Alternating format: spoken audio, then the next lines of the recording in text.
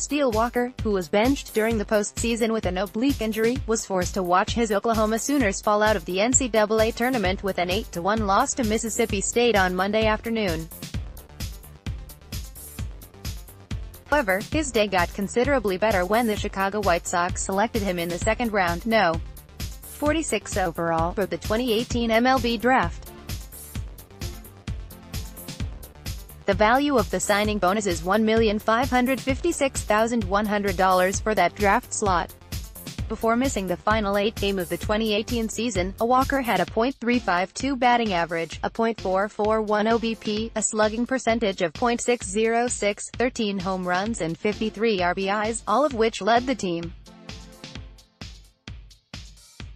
Earlier in the evening, fellow OU outfielder Kyler Murray was selected by the Oakland Athletics with the number 9 overall pick.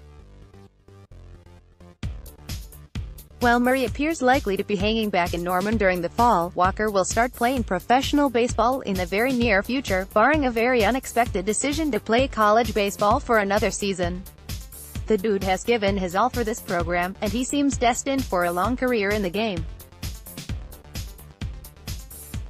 I hope he tears it up when he makes it to the show. I just hope he takes it easy on my Cubbies.